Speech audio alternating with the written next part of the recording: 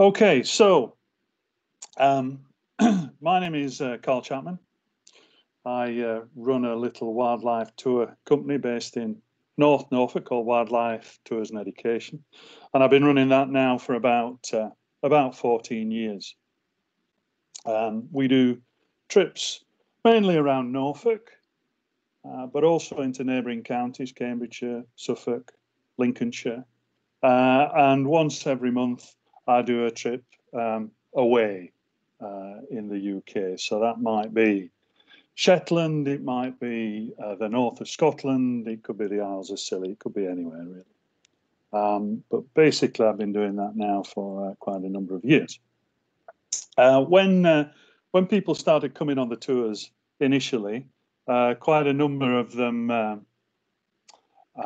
number of people started bringing cameras with them, and I soon found out that not many of them knew how to use it. So I started teaching wildlife photography by way of day courses, and that's something else that I do.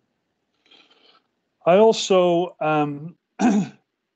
do some work for AFON. I'm a mentor for a focus on nature. If you've not heard of AFON, and you've got young members or young family members that are interested in wildlife, it's something for young adults up to 25 years of age. That gives assistance to them by way of mentoring to get them into nature-orientated employment. So I've got a couple of people on my books, so to speak, at the moment, who one's a photographer and the other one is setting up more or less a wildlife tour business similar to mine in Devon. So good luck to them. And that's the idea of AFON. I also am a former chair, chaired for the last 4 years, the Norfolk and Norwich Naturalist Society, one of the oldest naturalist societies in the UK, and certainly the oldest within Norfolk. And I now chair the liaison committee, which looks at sort of planning issues around the county that may affect wildlife and so on. You may have heard of the Norfolk and Norwich Naturalist Society by way of some of the publications that it produces, the main one of which is the Bird and Mammal Report. Anyone interested in wildlife in Norfolk should really get a copy of the Bird and Mammal Report. The easiest way of doing that is to become a member. So, I also am Norfolk Cetacean Recorder. I fell into this role a number of years ago. But basically, every taxa within the county has a recorder, and it enables all the wildlife to be, all the records that people send in to be gathered together so that we know exactly what we've got in the county. I look after cetaceans. And I'm also a founding director of McNag, which is a new community interest company with the conservation of the seas off Norfolk at its heart, Marine Conservation for Norfolk Action Group.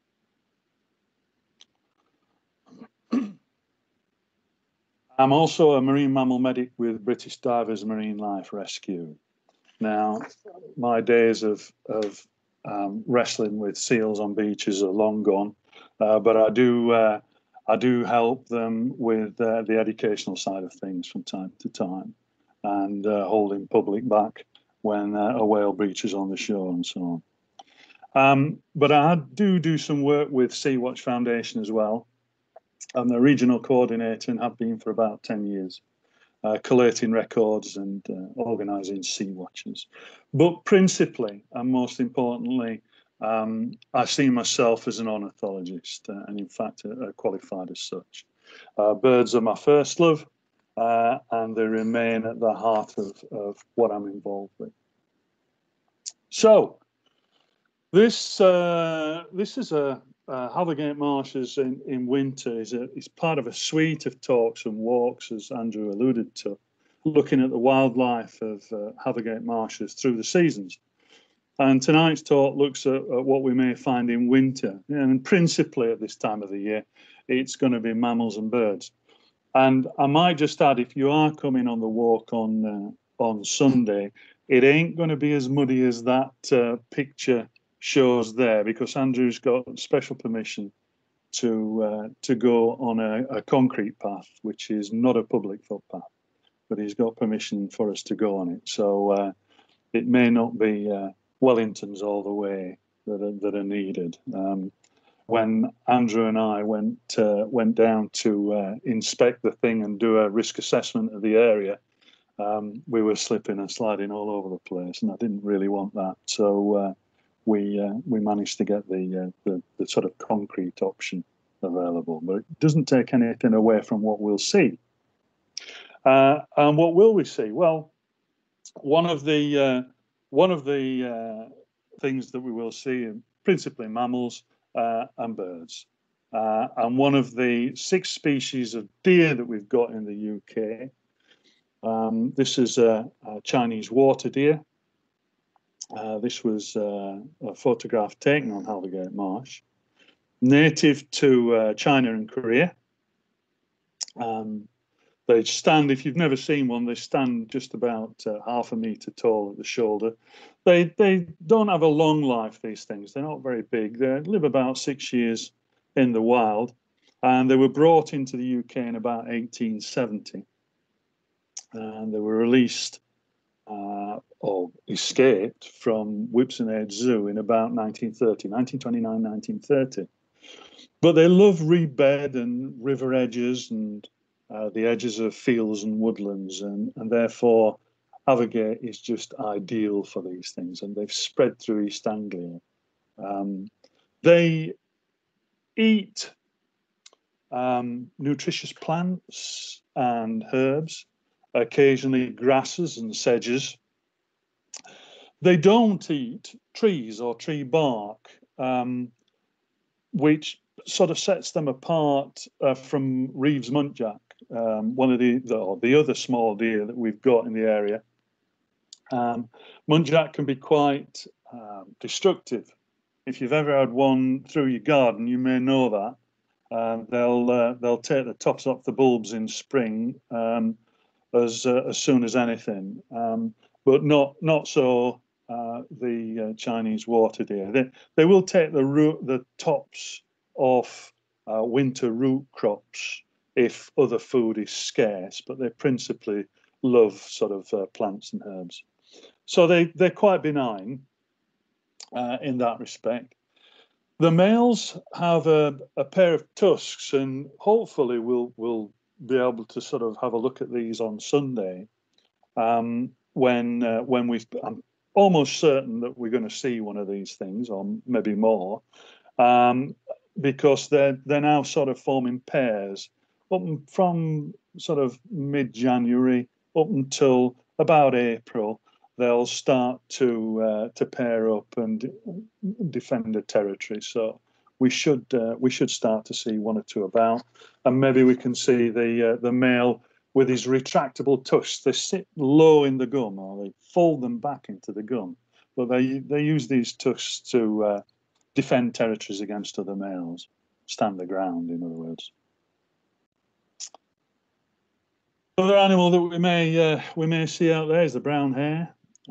2 to 4 year lifespan on a brown hare. I always thought that brown hares were indigenous to the British Isles, but they're not. They were introduced after or before, should I say, the rabbit was brought over from Spain. And they were brought by the Romans. So they're not indigenous to us. They're an introduced species. They don't dig burrows. They lie in forms. And if we're very careful, again on Sunday, we will see one or two of these laid flat in fields. And those black-tipped ears do give them away quite easily. They breed any time of the year, but mainly January to October. So again, they can have leverets even now. 43 days gestation period, and 2 to 3 leverets are born. Quite often, 2 to 3 don't survive. More often than not, only one gets through to adulthood. So another mammal that we might see out on the marsh are these guys, otter. I'm quite surprised actually that a number of people that I take out and they think that Britain has 2 species of otter. It doesn't.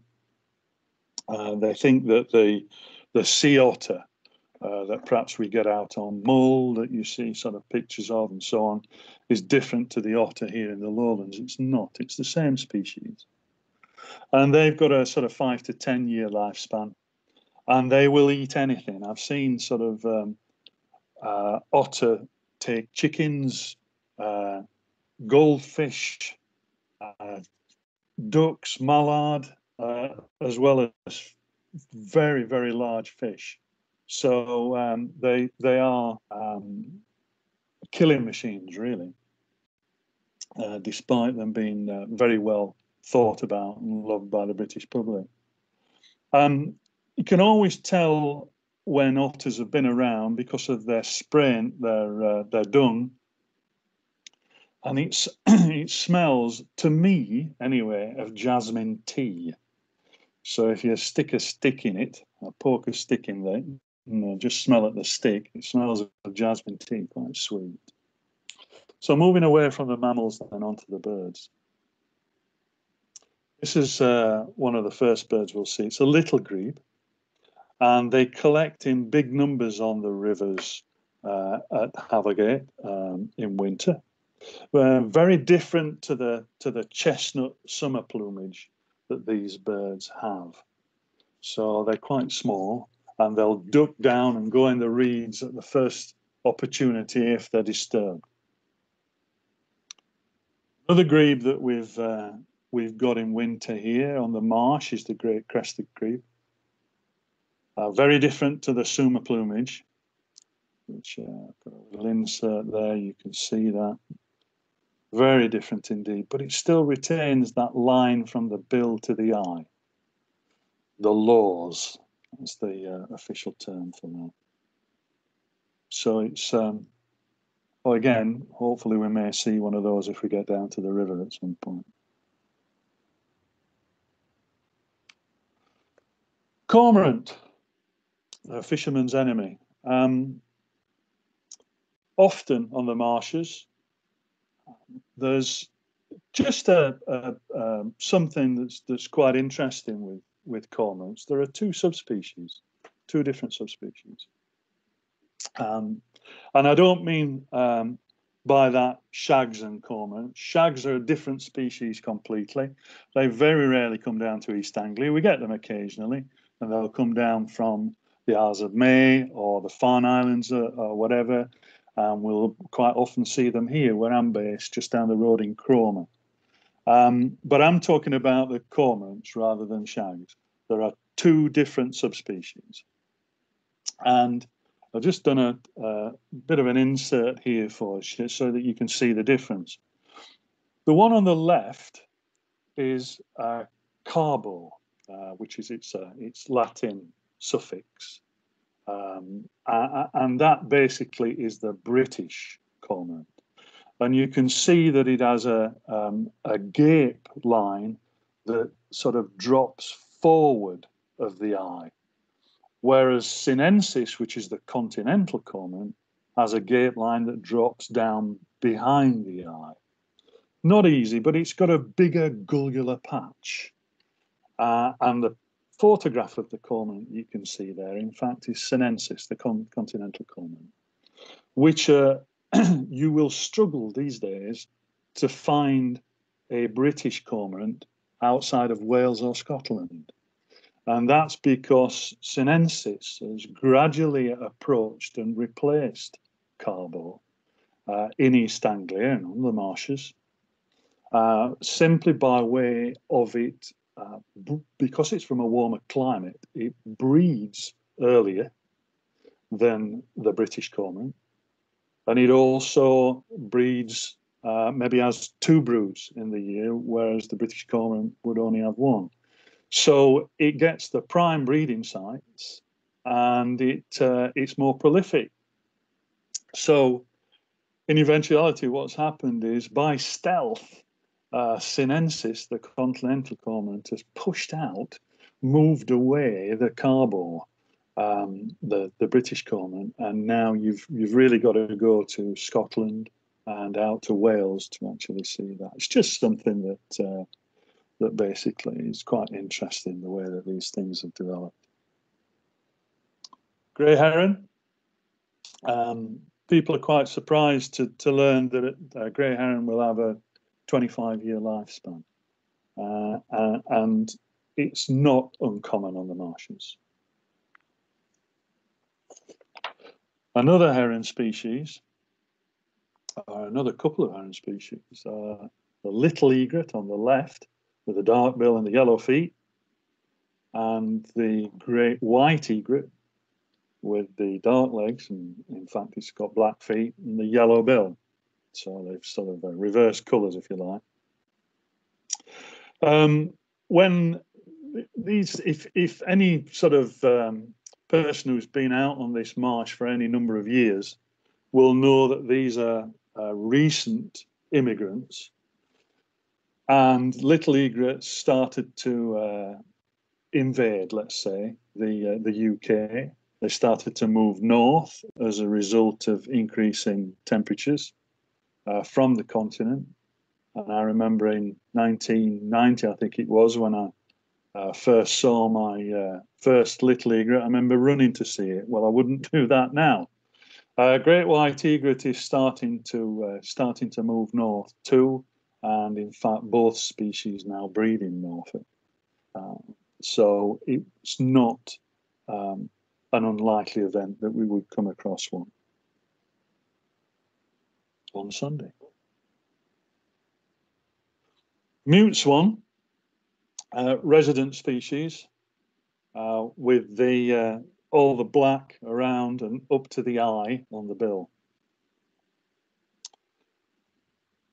A whooper swan, which again occurs from time to time out at Halvergate, is the whooper swan has this big, nice, thick wedge of yellow on the bill, and it summers in Iceland and comes down to us for the winter.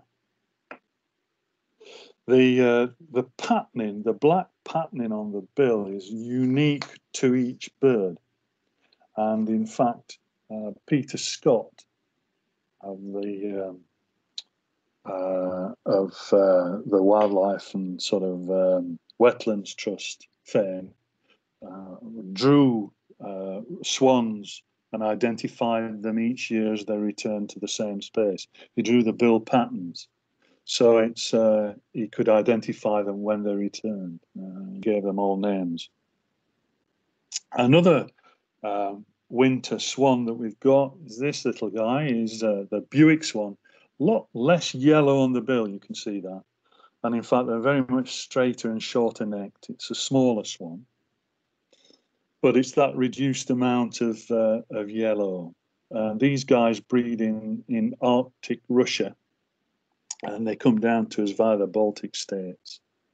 And interestingly enough, on the last survey that was done on this about 10 years ago, 34% had lead shot embedded in their body tissues. So these guys do endure the guns when they come in to and from us each winter. A bird that does get swelled in winter, numbers do get swelled in winter by birds coming in from the north, is the grey-lag goose. You can tell it's a grey-lag by the orange bill. Mainly semi-feral now. A lot of these birds don't migrate away. Many have just lost the urge to migrate. Feeding is so good here on agricultural land and so on. And again, this is a bird with dead certainty that we will see on Sunday. Another winter goose is this guy, the pink-footed goose. This is my alarm clock every morning. Pink-footed geese fly over here on the North Norfolk coast. They've got pink legs, and you can see that dark head and neck there. And the bill itself, big flocks. The bill itself is sort of pink and black. So this guy comes down from the north each year. One resident goose that we've got that's managed to find a bit of a niche here now is the Egyptian goose, which is a resident of the Nile. It's escaped from collections and so on. And the first breeding record in the UK was in the 1700s, so they've been here quite a while. And in Norfolk, there are now 900 breeding pairs. So it's found a niche, and it's taking advantage of it.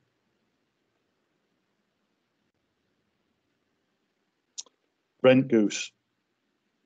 There are, in fact, these are dark-bellied Brent geese. These come in from Russia and come down to South and Eastern England. Occasionally we do get this race of Brent goose, and this is a pale-bellied Brent goose. You can see the bellies are a lot paler, not dark. The flanks are a lot paler too. In fact, worldwide there are 6 different races of this goose, and we get 4 of them regularly each year in Norfolk.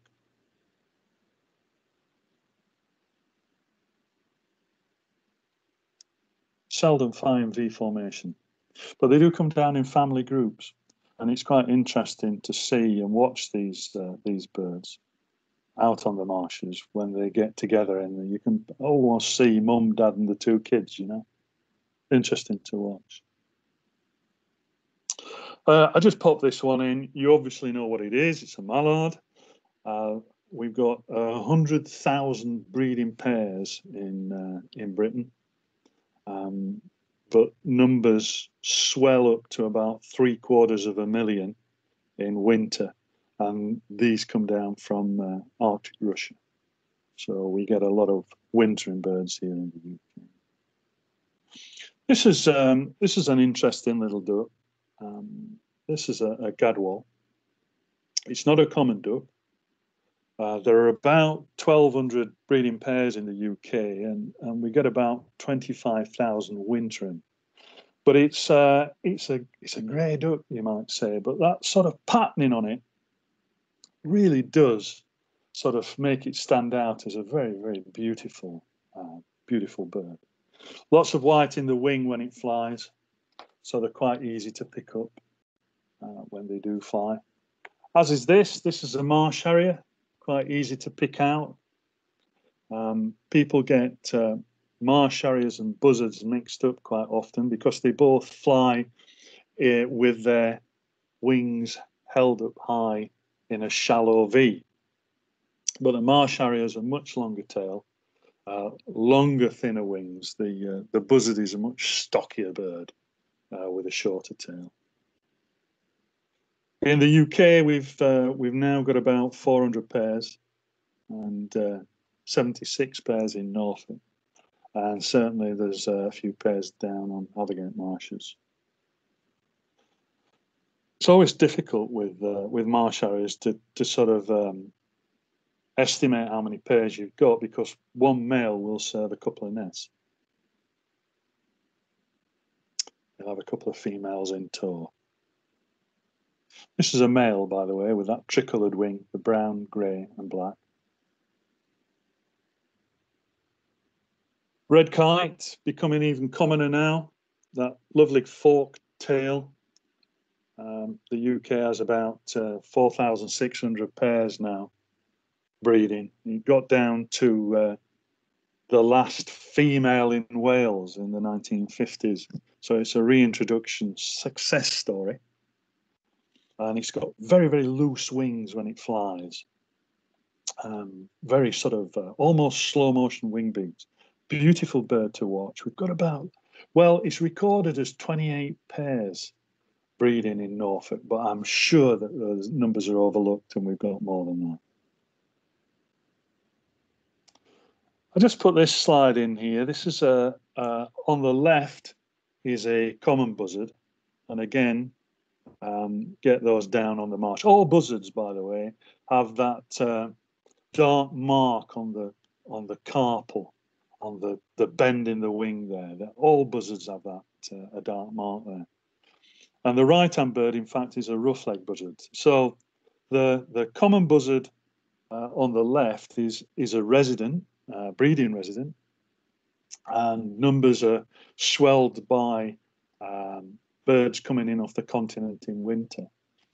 But the bird on the right, the rough-legged buzzard, is in fact a winter visitor, and they occur here as an eruptive species. So when the lemming crop fails in Arctic Russia and Arctic Scandinavia, these birds will move south, some of which come across the North Sea to us. Not in huge numbers, but I have seen them on Halvergate Marshes. Not seen one this year down there because it's not what you would call a rough-legged buzzard year this year. There's only been one or two spotted in Norfolk, but in some instances, some years, you do get quite big numbers.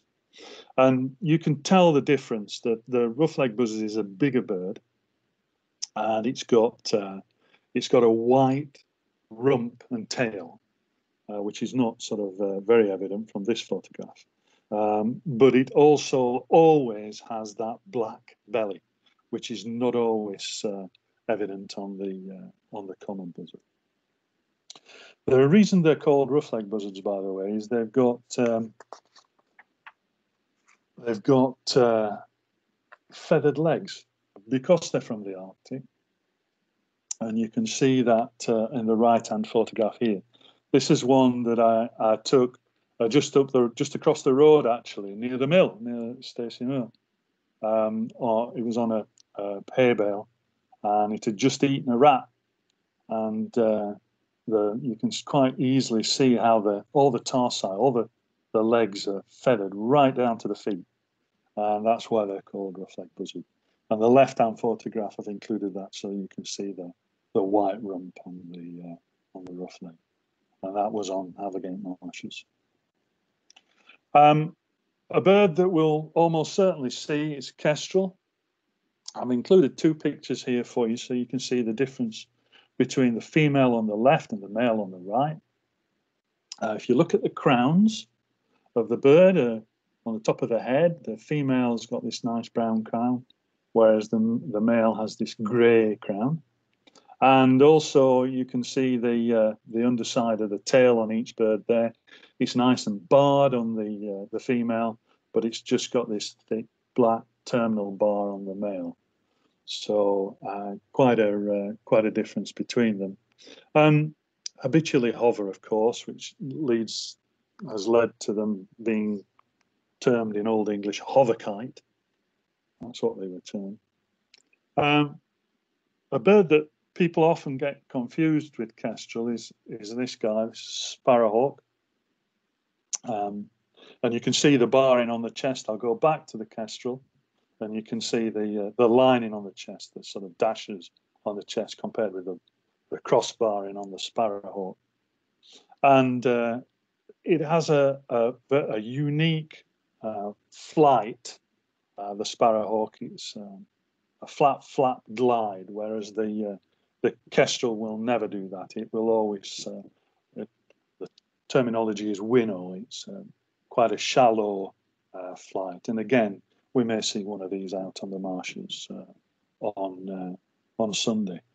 The easiest way of telling them apart at distance, by the way, is the kestrel always has a two-tone upper wing. You can see that on the bird on the left here.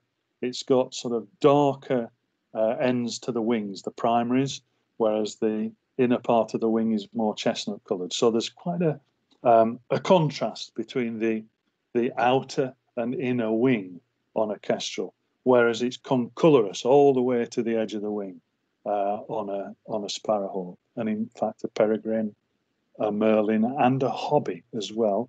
But they're summer birds. We're not seeing any of those.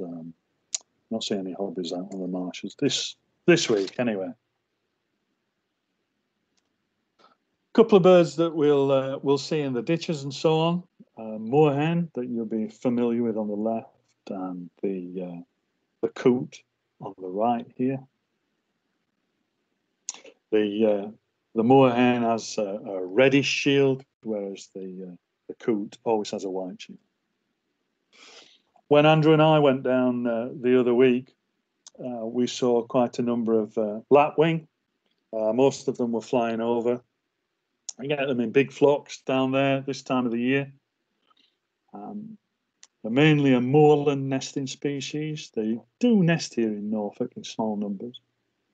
But that magnificent crest there, this one's a female. The crest is a little bit longer in the male.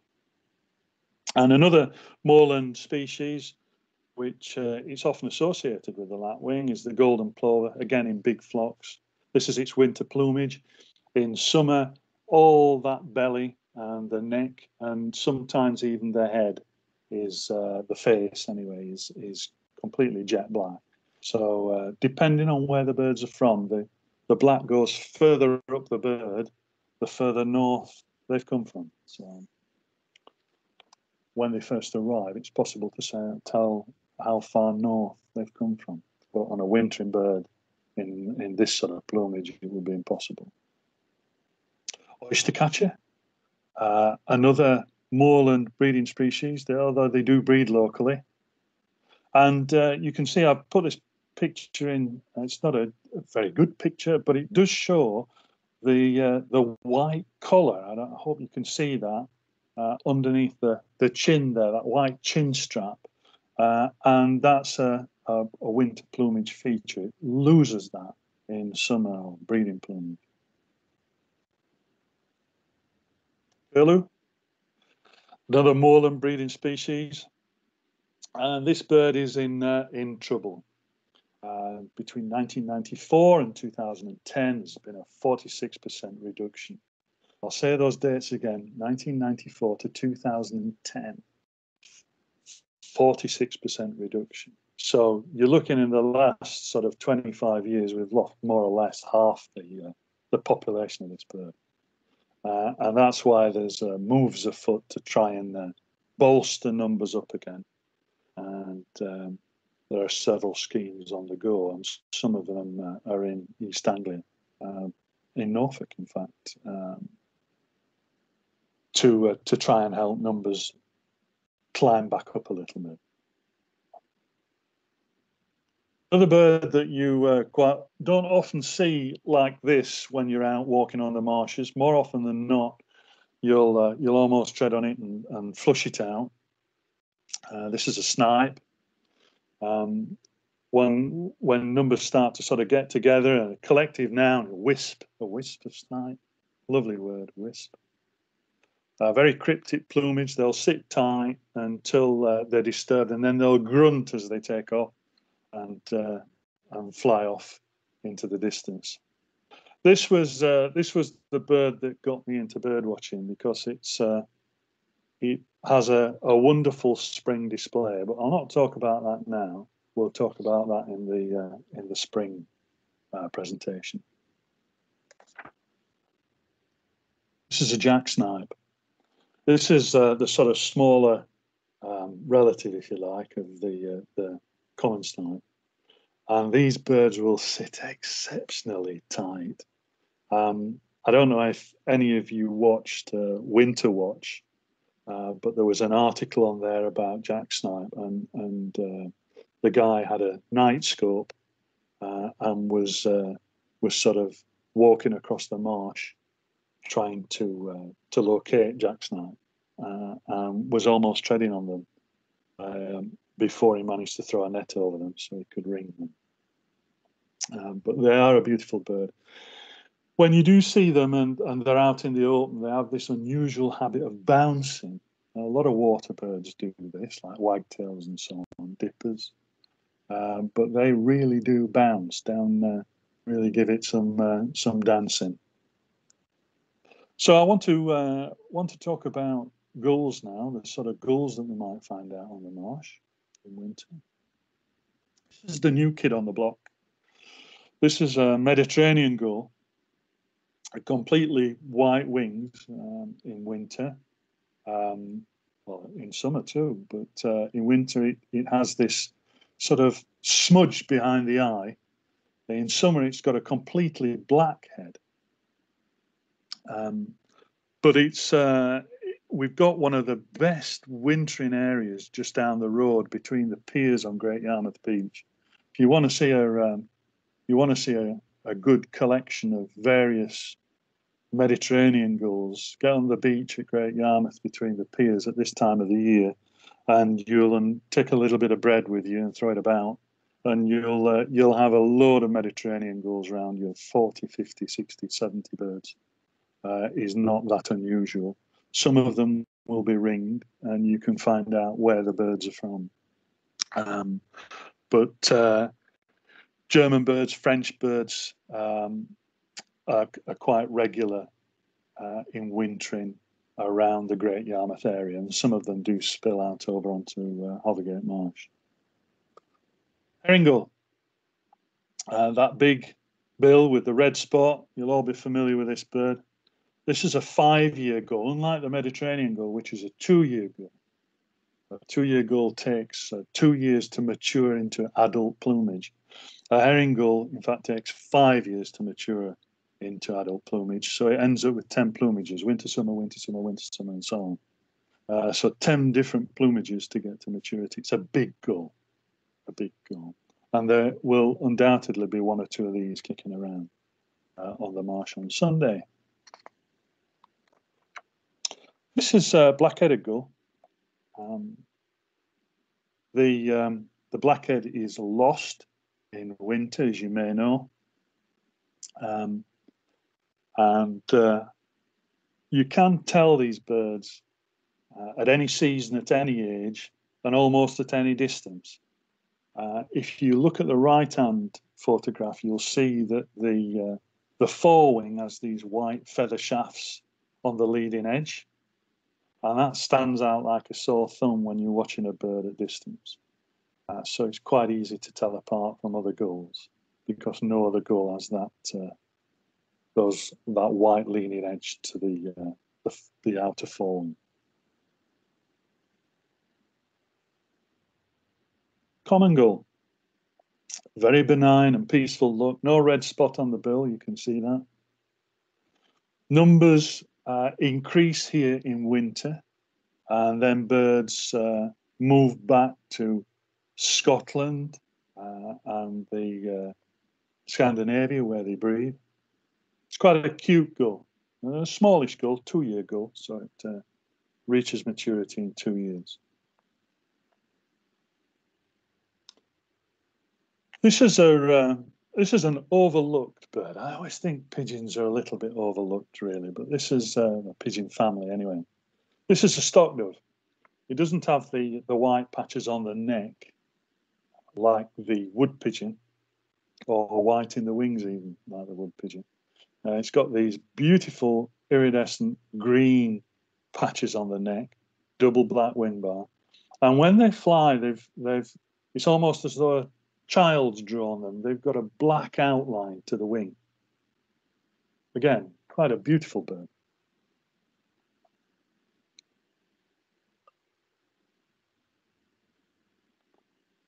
Skylark, just starting to come into song. I heard one today, so mild today, that a little bit of sun came out, and up on the local heath, one of these things was singing away. But the call, and I'll endeavour to sort of just show you, this is the call, particularly in flight.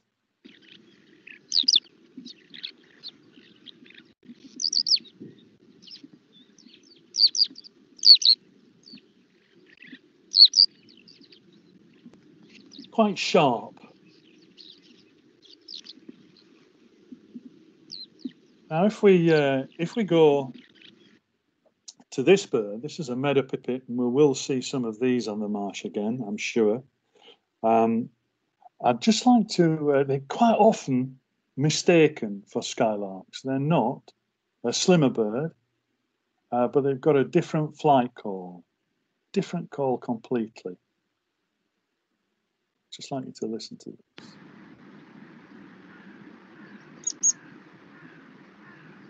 Not as rough, a lot sharper, thinner call.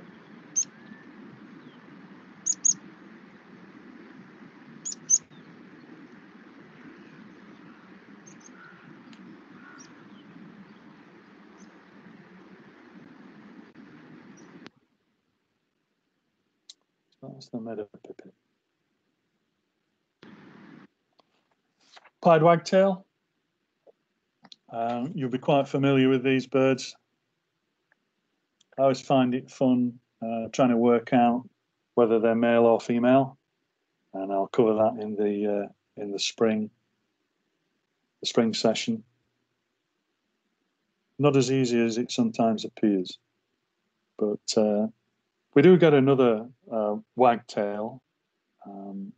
Sometimes we get it in winter, and that's the white wagtail, which is in fact the same species. It's just a different subspecies. But the sullied flanks on this bird, on the pied wagtail, distinguish it from that subspecies. Another bird here, stone chat. I'm sure there'll be one or two of these out on the marsh. So called because of their call resembles two stones tapped together. And if you do get near a nest site or whatever, they'll let you know about it. Sips atop anything. It's not a shy bird. It will sit up for you when you're watching it. Unlike this bird, which is a Chetty's warbler. It was not recorded in the UK until 1961, when it turned up at a place called Titchfield Haven in Hampshire. But now it's spread. It's another one of these birds that's moved north with the temperature contours. It's got as far north now as Northumberland. Quite an explosive song. It says its name, Chetty, Chetty, Chetty. Very rarely see it, but quite often hear it. And again, we should maybe hear one of these out on the marshes on Sunday. Blackcap, fruity little song, chat-like call at this time of the year. So it's very chat, chat. They do overwinter. There was one out on the marsh chacking away in the distance when Andrew and I went out the other week. So there's one about. Hopefully it might show itself for us. And they do, with the mild winter that we've had, it's hardly surprising really to come across it. Starlings, in good numbers out on the marsh, I'm sure. Some of you may know that you can sex these birds. This time of the year, they're starting to adopt a breeding plumage. That more often than not in winter, they've got a dark bill, a black bill, like you can see on the tip of this bird. But as it starts to get to sort of mid-February or early February, the bill turns this horn colour, this yellow colour. And at the base of that bill, you can see that this is slightly pink. It's also like a pastel pink colour. It's a female. And if you look at the male, it's got a pastel blue colour at the base of the bill. So these birds that hopefully visit your garden, it's common garden visiting, you'll be able to sex them if you don't already. Blue tit, again, as we leave the church on Sunday, we'll hear, maybe even see these. And you can sex these as well. This one's a female. That little blue collar that runs around the neck is quite thin on this bird. The cap is not fully cobalt blue as it would be on a male. And in fact, they've got a little breast stripe on the male, but that's absent on the female. Great tit, again, around the church area. You can sex these two. This is a female bird. The black stripe down the belly on a great tit is a lot thicker and a lot blacker on a male. It will fill the area between the legs. The male's got more between his legs, shall we say. We'll put it to you like that.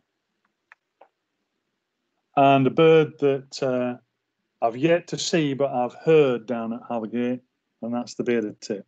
It's a specialist reed bed occupant. It's got a metallic ping call.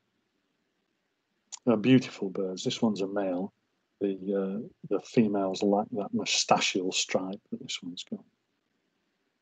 But they are very, very beautiful birds, as is the goldfinch. And this is a Niger seed specialist. If you were feeding your birds at the weekend for the big garden bird watch and you put some Niger seeds out, chances are you had goldfinch in the garden. And again, these should be on the field margins down at Halvergate. I'm sure we'll see big flocks in winter. And that more or less sums up what I wanted to tell you and what to expect from the marsh in winter.